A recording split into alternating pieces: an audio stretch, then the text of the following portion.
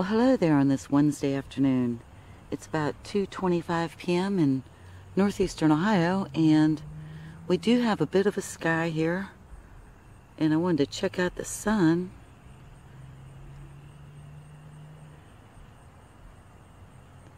And possibly also do a comparison of the sun with a P900. I did attempt to do it yesterday, but then I ran into those issues with the remote. But anyway, I'm going to use, let me move this over. This is difficult to do. Okay, I'm a little bit blinded here, so I don't know if you can see. But here's the solar filter I'm using. I have two B&W neutral density filters stacked. One's a 10 stop, the other's a 6 stop. So we have 16 stops of light. And I used a step-up ring because I didn't want to pay for any more filters. These were from my 67mm P900. So anyway, so it's a 77mm to 67mm, and I think they call it a step-up ring. Doesn't make sense to me. I would think it'd be a step-down ring, but that's just me. Anyway. Oops. Wrong way around. Okay, let's head up to the sun, take a look at it. I don't believe there's any sunspots. But, whoops. So much glare. Okay, and just an overall look here. It's too bad we don't have the camera doesn't tell us what millimeter we're at zoomed in, but let's go further in.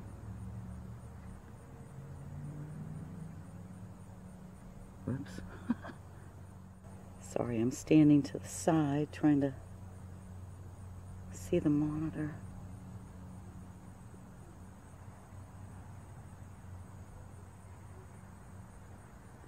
It fills up so much of the screen I can't even see it.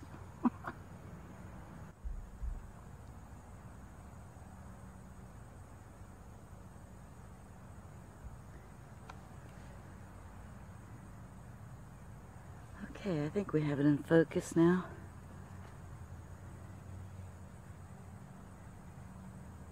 And from what I can tell, I don't see anything like any sunspots up there. Now with this type of camera, we can't get the cool looking prominences and flares shooting off, but it fills up so much of the screen, it's hard to tell where the edge is.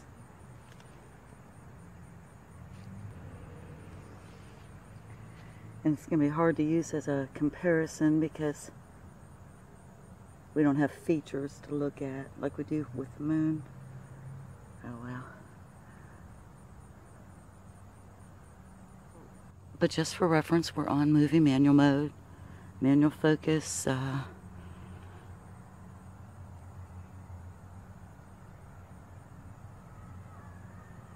We're zoomed in all the way.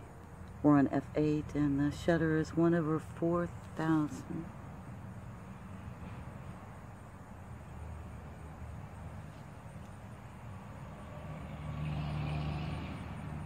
And I have so much glare I can't tell if this damn thing's in focus or what. And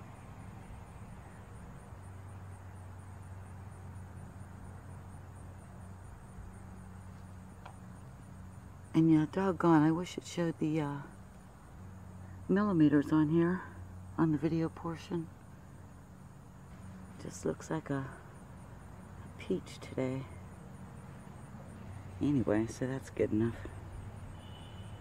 Yeah, this is going to be a hard test to do it this way with the sun. But Movie Vertigo did do it, so I think a better test would be one of the features on the moon.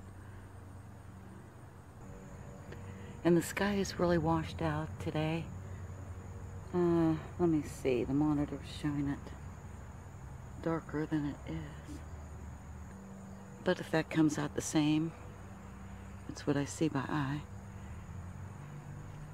Alright, it's about 90 degrees out here, so let me go change cameras and I'll be right back.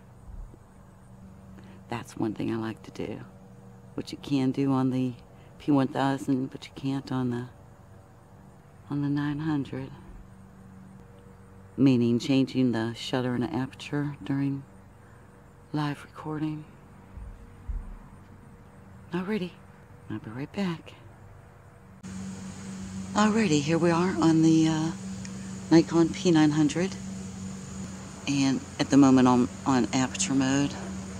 I'll let it take care of the shutter for me.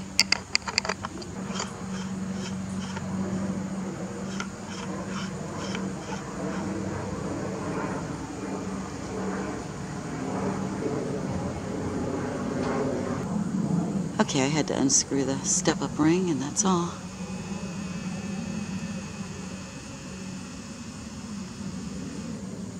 And we see those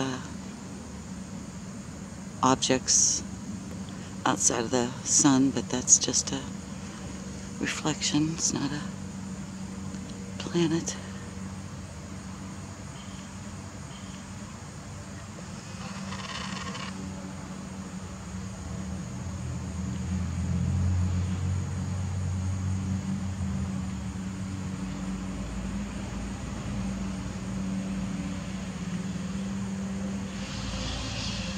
And once again, I can't tell if, what the millimeter is to even use it.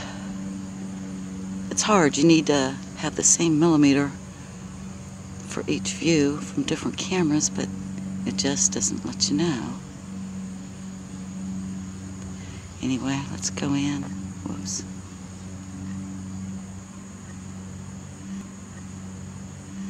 Okay, so there's the max zoom on the P900.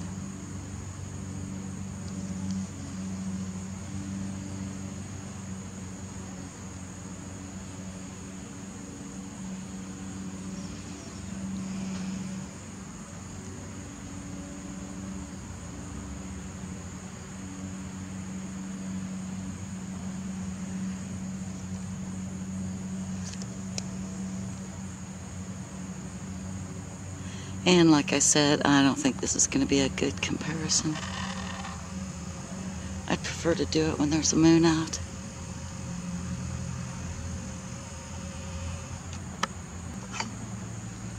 So I most probably won't share this. Oh my. But there we go. And we're using the P900, so that's the in-camera audio, so the audio will be different. Alrighty, it's now 2:44 p.m. up here in northeastern Ohio. Y'all take care. Have a wonderful day, whatever day it is. Bye now.